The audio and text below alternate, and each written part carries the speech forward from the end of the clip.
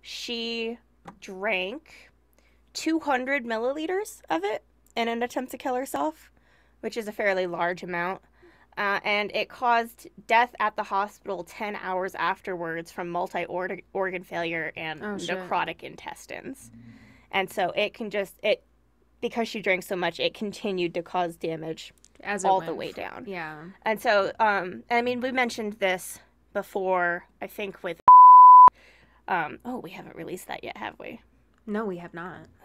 Well, people can look forward to information on accidental ingestions and whether or not vomiting is ever recommended. And spoiler alert, it's not.